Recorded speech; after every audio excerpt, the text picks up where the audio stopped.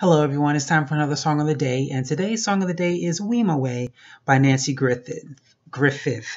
Let me check, hold on, sorry. By Nanci Griffith, yes. Wimoweh was inspired by the 1939 song Wimoweh, which was a song originally written in, in Zulu. And it was originally sung in Zulu as well by Solomon Linda.